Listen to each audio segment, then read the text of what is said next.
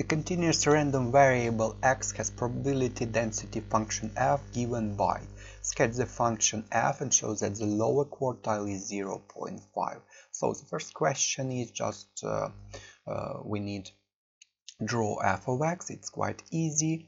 From 0 to 0.5 it's a straight line to x, and from 0.5 to 2 y is 4/3 minus 2/3x.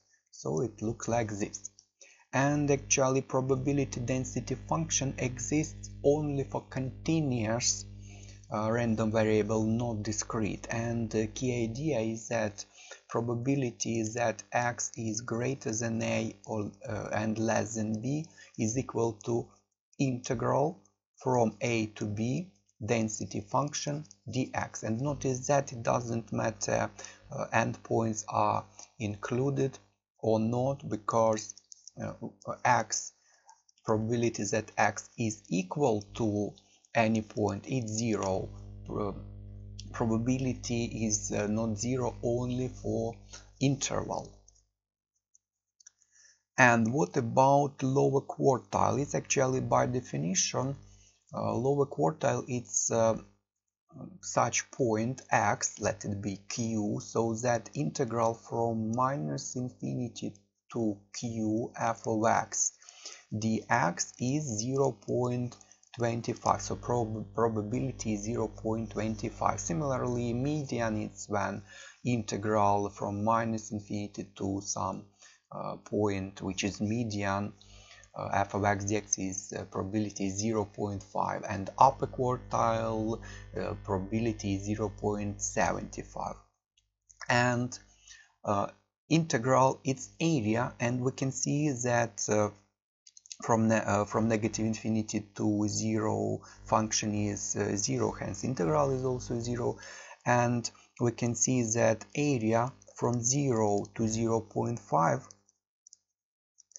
is 0.25, hence x is 0.5 is lower quartile. The next question, determine e of x expected value or mean, it is also denoted as mu, and determine expected value of x squared. Formulas are given in data booklet, and expected value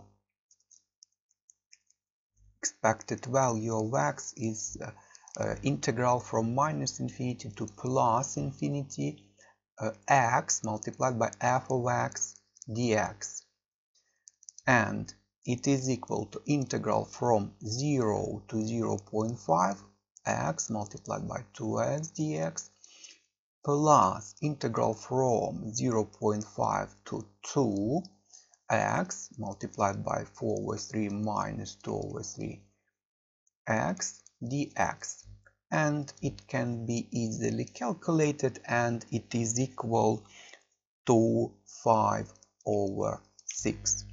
And to find expected value of x squared, we need just integrals with x squared multiplied by f of x, and it's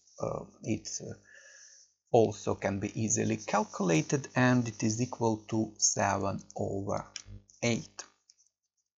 And the next question, two independent observations are made from x, and the values are added.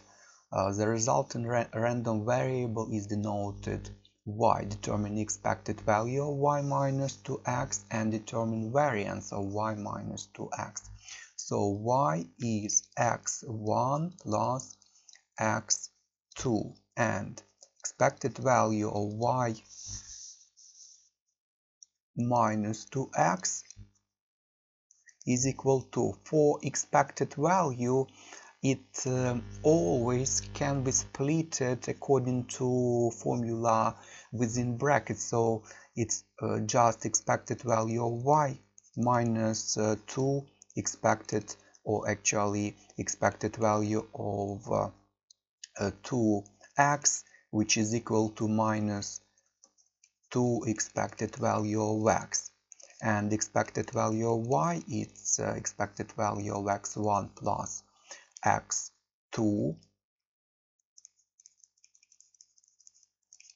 and also it can be split into expected value of x1 plus expected value of x2,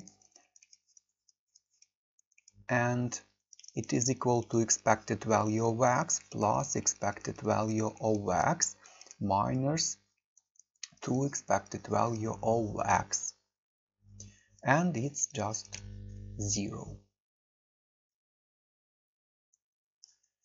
And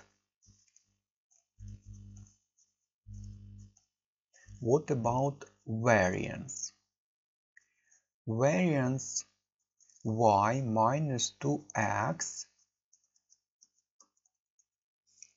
we can write that variance y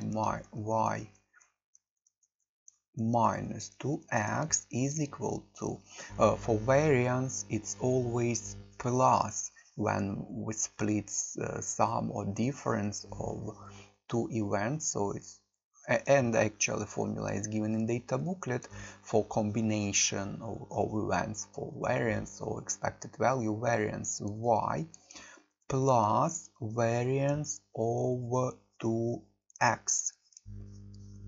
And notice that there is difference for variance, that variance of 2x is 4 variance x. It's or in general variance ax, it's a squared variance x. Formula is given in data booklet. And variance over sum, for example x1 plus x2, it's 2, not 4, it's just 2 variance x.